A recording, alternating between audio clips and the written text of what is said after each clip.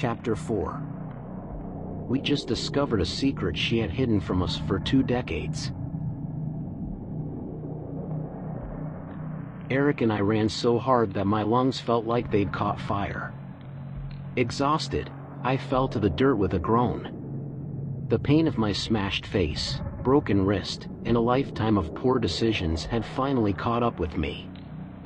I'm done, I breathed. Eric doubled back, crouching next to me. Take it easy, man. Look! He pointed ahead.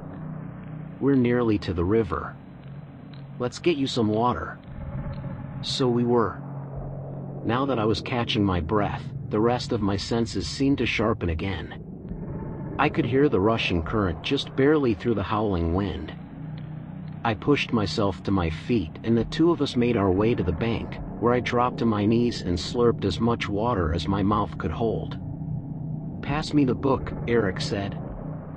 I reached inside my jacket and handed it to him, its pages rolling in the storm. He held it closed, up to the light of the moon.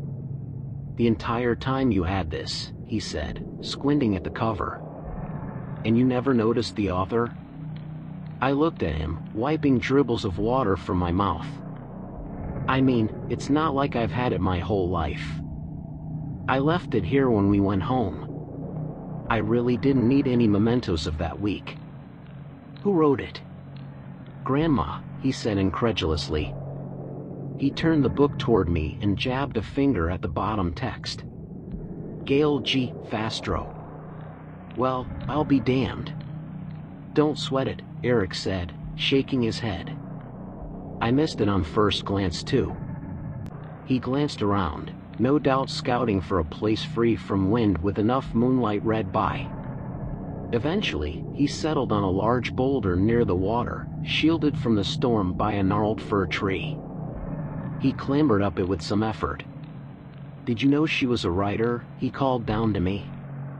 Not at all, I said. Come to think of it, I had no idea about anything Grandma did, besides come over every Christmas and bake apple tarts. Mom never talked about it. Eric flipped the book open to the first page and adjusted his glasses. Mind keeping a lookout while I peruse this thing? I nodded, rising from the riverbed and looking up and down the shore. No sign of the man, and no sign of the beast that destroyed the cabin either. So far so good. I cradled my broken wrist and breathed a sigh of relief, pushing it out of my blood-caked nostrils in a painful snort. I hiked up the side of the bank, getting to higher ground so I could better keep watch over the area. As I did, the book played in my mind. The mysteries of the cryptids. Why would Grandma write something like that anyway? For kicks. She'd never so much as mentioned the Loch Ness Monster or abominable snowman growing up, and here she was a supposed authority on them. It seemed bizarre to me, but then, all of this did. Had she known about the man too? What about the beast? She must have. Something splashed in the river, and the hairs on my neck stood on end. I swallowed, my eyes searching up and down the running current, scanning every outcropped rock and wayward branch. Just a fish. Hopefully. Seconds turned to minutes, the only sound coming from the croak of river toads and Eric flipping through the pages of mysteries. Maybe I was making a bigger deal about things than I needed to. I closed my eyes and tried the breathing exercises my therapist recommended. Then another splash.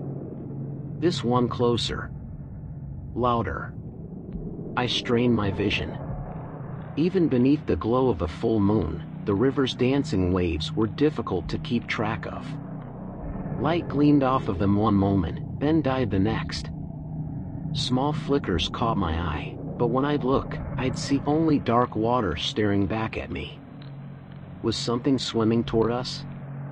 Eric flipped another page of the book nonchalantly, his expression thoughtful, eyebrows furrowed in focus. He hadn't noticed a thing. Something felt wrong though. It was the same feeling I'd had when I first came upon the man by the river, like my mind was picking up on things that I hadn't yet fully processed. "Eric," I called, taking a couple steps on the stone shore. "Come away from the water." He looked up, perplexed. "Why?" He adjusted his glasses and looked around, holding his hair against the wind. "Is something here?" "I need the light of the clearing to read, Matt. Just get off the fucking rock, man. Come over to me." I glanced upward. The moon shone, pale and ominous through drifting clouds. "There's plenty of light over here. I'm nearly finished, just relax. Now, man."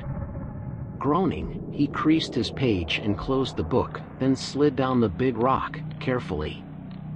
He steadied himself on the wet, clacking stones as he walked towards me.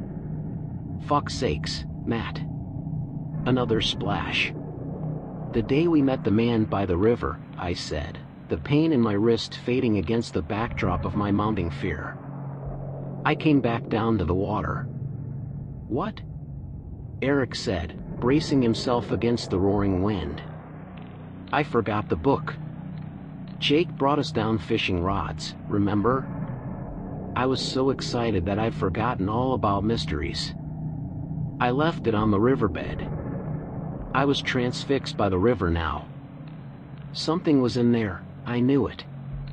When I came back down to get it, I saw something in the waves. Like a fish?"